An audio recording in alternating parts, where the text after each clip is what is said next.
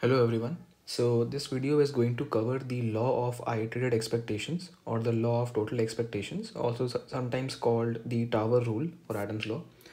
This is going to be a precursor for proving the Bellman equations, where we try to establish a recursive relationship between the value function of the current state and the value function of the next state. So we will start off by the original form of LIE, and the original form basically states that the expectation of a random variable x can be represented as the expectation over the different possible values of y of the expectation of the random variable x given the random variable y. So this basically is trying to say that if you have a random variable x, then the expected value of this particular random variable x can be calculated if you know the conditional expectation of this particular random variable with respect to some other random variable y. So if you are calculating the weighted average of this expectation inside for all the possible values of y, then that will basically give you the expected value of the random variable x. So now in order to understand this better, we can take an example, and this example um, will be of a class, and we concern ourselves with a class where we want to basically find out the expected score of the class in a particular test, right? However, this quantity is of course not known to us directly, and we want to calculate that. What we do know, however, is that this class can be divided into two sections which are exhaustive in nature. So we have either males or we have females in the class, right? And what we also know is that the expected score of any person given that the person is a female is known, and the expected score of a person given that the person is a male is also known to us, right? And we also know what is the ratio of the males and females in the class, right? So we know the probability that a person chosen is a male or a female. And so now we want to use this information to calculate the expected score of the entire class. So for any person, regardless that the person is a male or a female. So just like the law of total probability, you can see that we can somehow calculate the weighted average of these two probabilities over here, and we will weight them depending on the ratio that the males and the females appear in the class. So this expected score given that a person is male times the ratio of choosing a male plus the expected score given that a person is a female times the ratio of choosing a female basically. So that is why the total expected score is going to turn as the expected score given that the chosen person is a male times the probability that the chosen person is a male plus expected score given that the person is a female times the ratio of females in the population. So now what we can do is we can now extend to the mathematical proof, and this mathematical proof will help us in understanding how this happens. And so what we can do is we can again take the RHS of the expression, and the RHS was basically the expected value of the expected value of the random variable x given y. So just to note again that this outer expectation is for the different possible values of y. So it concerns itself with y, right? And so we can expand this as summation over the different values of y. The expected value of x, given that now we have conditioned it to some value of capital Y equal to small y, times the probability that the random variable y takes the value small y, right? Now what we can do is we can further open up the expectation inside this expression, and that will basically be summation over all the x's, x multiplied by the probability that your random variable x takes the value small x given that you have conditioned it to y being equal to small y, times the probability that y is equal to small y. Okay, Now what we can see is that this particular probability term is a condition probability term, right? And we can break this down with the help of a joint PDF, right? So this will become summation over y, summation over x times probability that the random variable x is equal to small x and y is equal to y, divided by probability y equals y times probability y is equal to y. So basically these two terms cancel out each other, and what you are left with finally is summation over y, summation over x times probability x is equal to x, y is equal to y. And this now can be rewritten as, so if you basically change the order of summation, what you can see is that summation over x, you write x, and then summation over y, probability x is equal to x and y is equal to y. Now what you can see over here is that this is basically a marginal probability, and what you can do is you can use the concept of marginal probability over here, and you will be able to rewrite this as summation over x times probability that capital X takes the value small x, because now you have exhausted all the y's. So now this will be the expected value of the random variable x, which is equal to our LHS. So like this is the formal proof, and this was the example where you are basically dividing your entire population to say 2 sections, and for each section you know what is the expected value of that particular random variable, which in our case is the score, given that you choose a person from that subsection, and times the probability that you are choosing a person from that subsection. So now once we have done this, we can now proceed on to the more complicated case, which is basically the nested form. And the nested form states that the expected value of the random variable x given the random variable y is basically equal to the expected value of the expected value of x given the random variable y and z conditioned on the random variable y. Now just a couple of things over here. First of all, again, this outer expectation is with respect to the new random variable introduced, which is z, right? So we are basically calculating this inner expectation term and this inner this term with respect to all the different values of z.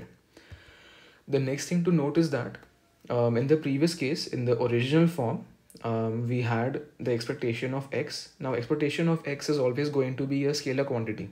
It is going to be a real number because x is a random variable, right? And over here, what you can observe is that in the nested form, this is the expectation of the random variable x given the random variable y.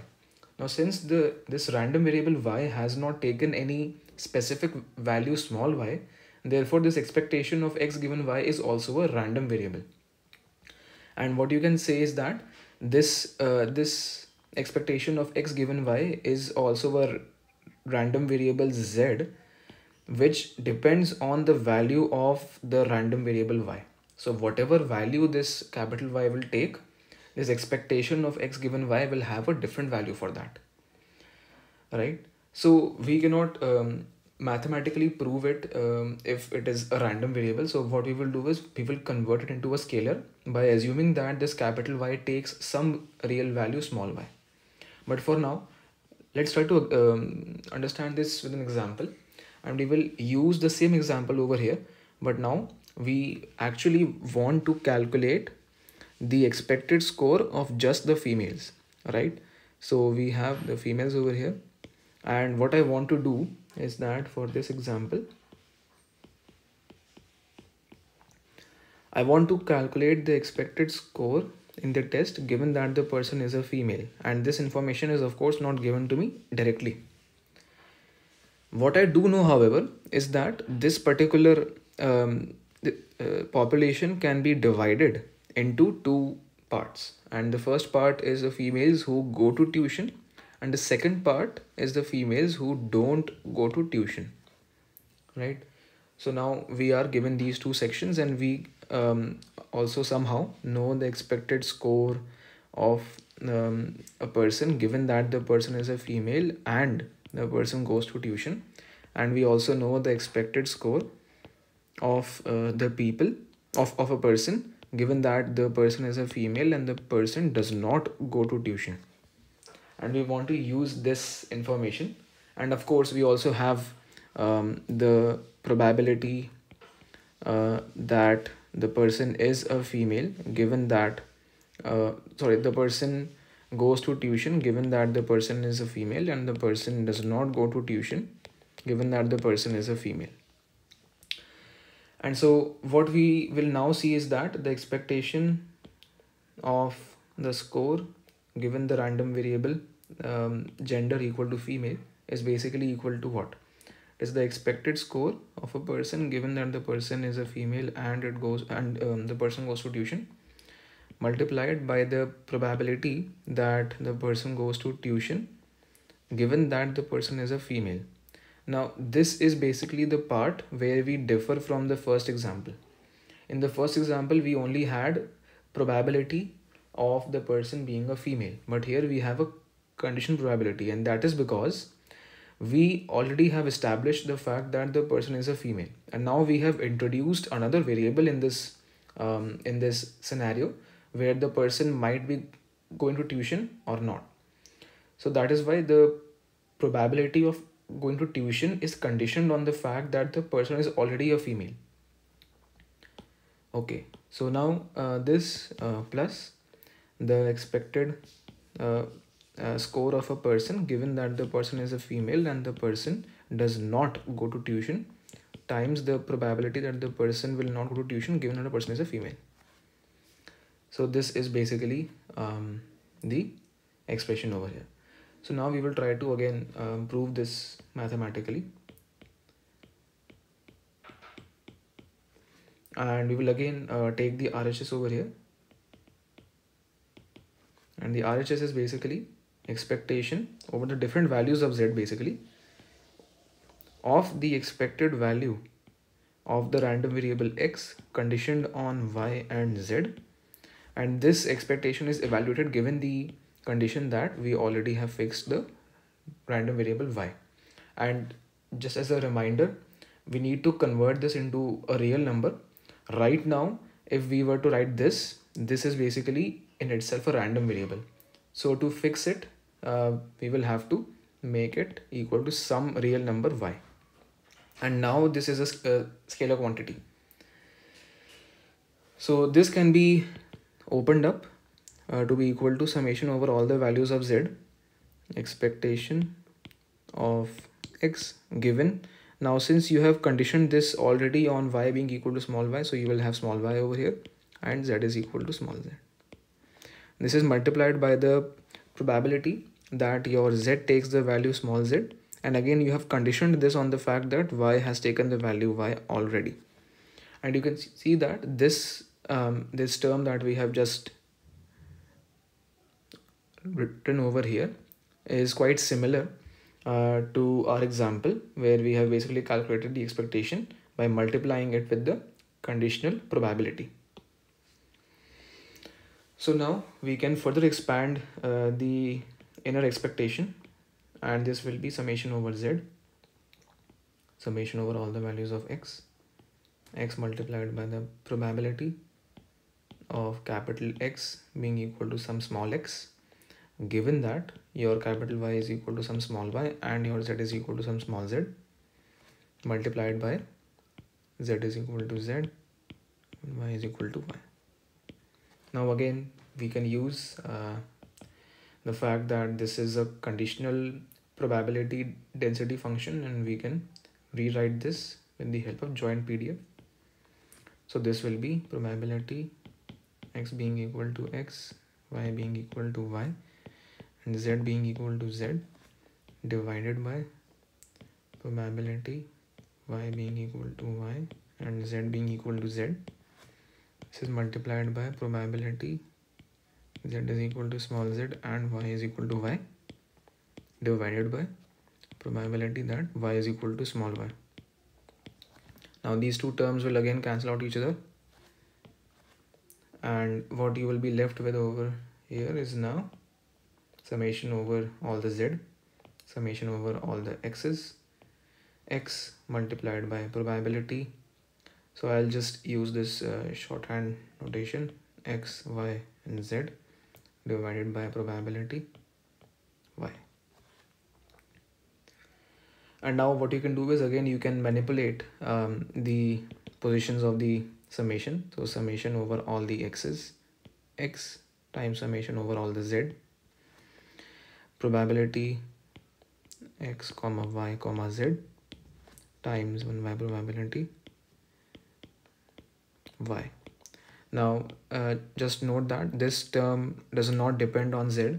So what we can see that again over here, we have the marginal probability, and so we can rewrite this as summation over all the x's, x into probability x is equal to small x and y is equal to small y, divided by probability that y is equal to y. And this, as you can see right now, is going to get converted into conditional probability. So summation over all the x's, x into probability that your x takes the value small x, given that y has taken the value y. And so this is nothing but the expected value of the random variable capital X, given that your y has taken the value small y.